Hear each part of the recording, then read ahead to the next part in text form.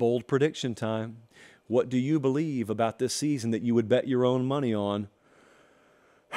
The first one is well above a 9 on the boldness scale. Producer Jesse and I went back and forth feverishly today on what the boldness rating should be on this. So listen to what John's predicting. Not surprisingly, hailing from College Station, but he says he's a Razorback, not an Aggie. John says Texas A&M is going to win the national championship at plus 6,000 odds.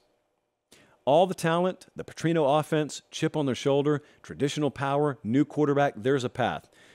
It should be noted that John sent this to us May 14th. Well, today it is July 9th, which is good because it illustrates what's happened in the odds market. When John sent that, A&M was plus 6,000 to win the national title. You know what they are now? They're plus 2,800. One of the biggest movers in the national championship odds market. For those of you who don't know what that means a lot of folks have bet on Texas A&M to win the national title. That's what it means. Now they're up there tied for 11th. They've got the same odds as Notre Dame. They've got better odds than Tennessee to win the national championship. Lost in the commotion of last year and lost in the commotion of Bobby Petrino coming in and all of that is the fact that they're quietly returning the number 2 defense in S&P+. I shouldn't even say returning. Bill Connolly has them ranked as the number 2 defense in preseason S&P+. And here's another good stat from producer Jesse. You take the top 100 recruits A&M's ever signed in the history of their program, all 900 years. Out of the top 100 kids they've ever signed, do you know 26 of them are on their current roster? Over a quarter of the top 100 players signed in the history of that program are on campus right now. And guys, that's after a bunch of them left this past spring and summer. Having said that, it'd be tough for me to see A&M winning the national championship. So I'm putting a 9.25 on this. Yeah, I feel good about it, 9.25. Next up, this one's kind of out of nowhere, but you need to be paying attention to it. Anybody who talks ACC right now, they're going Clemson and Florida State, right? Maybe some Miami sprinkled in. Noel from Fort Myers said, my bold prediction for this season is Louisville wins 10 games in Jeff Brom's first year as head coach there. This is not all that bold to me. This is a 7.25 on the boldness scale. Now, I know some of you out there don't exactly have the ACC helmet grid schedule next to you, so you may not be familiar with Louisville's schedule. Well, let me tell you what it has. It has no Florida State. It has no Clemson. It has no North Carolina. They get Notre Dame at home. There is no back-to-back road stretch on this schedule. It is as favorable a draw as you could possibly have gotten in the ACC. Also, Louisville, sneaky good roster. They brought in Jack Plummer, quarterback, and that's a guy who came in from Cal, but he's familiar with Brom's offense. And last year at Cal, 21-9 TD to INT ratio, had a 63% completion percentage.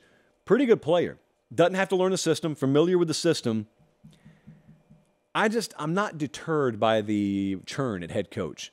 Most Louisville fans are happier with their head coaching situation now than they were. So Louisville winning 10 games this year. That wouldn't necessarily mean they're one of the best teams in the country.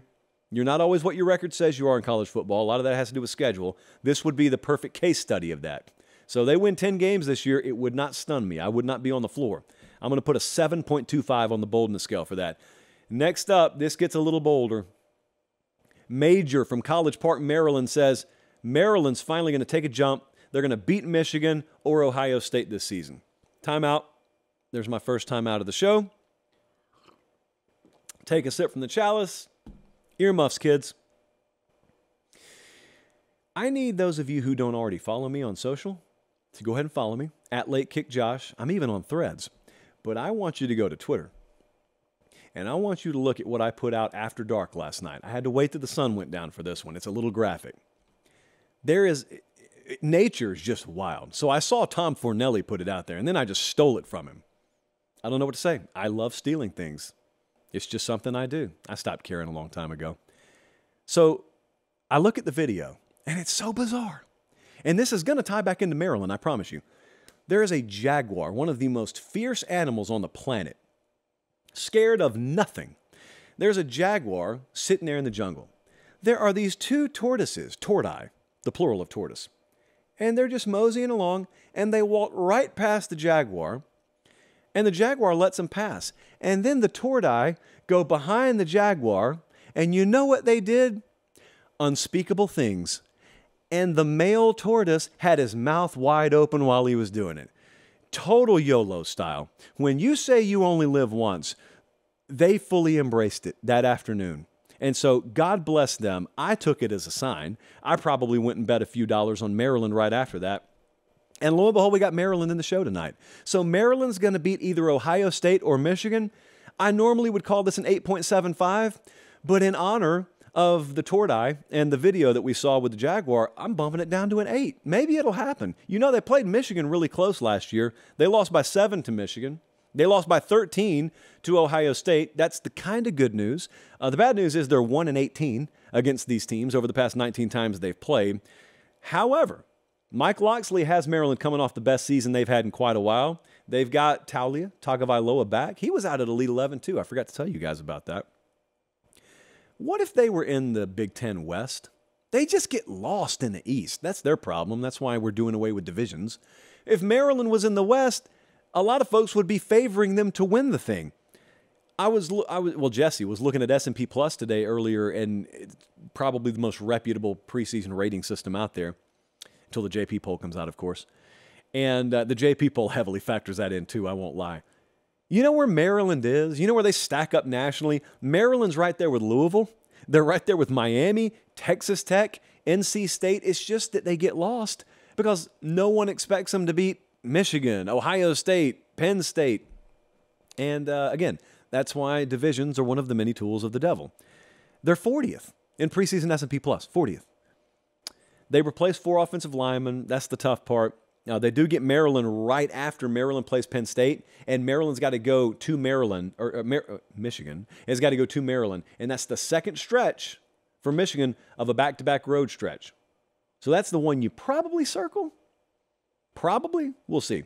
I'm going to put an 8 on that one, 8 on the boldness scale. And lastly, this one's the highest boldness rating I've given so far. Harris from Clearwater, Florida. A team will sweep all the positional offensive awards. So quarterback award, Davey O'Brien, I think. Running back is the Doak Walker Award. Wide receivers, the Bolitnikoff Award.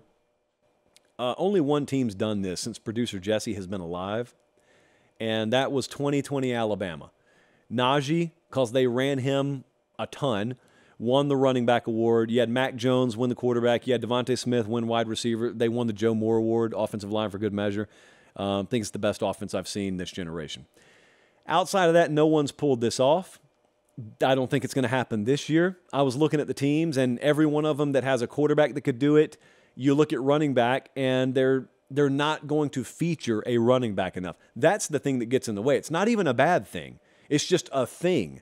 Like that Alabama team just happened to have Najee Harris on it, who was indestructible and a multi-purpose threat out of the backfield. I mean, he was a huge threat to catch the ball, so he got enough yardage and was used enough that he did his thing while Devontae Smith was doing his thing. It takes such a perfect storm to do that, and I don't think that any offense out there is going to have that set up the way Alabama did. So I'm making that a 9.75.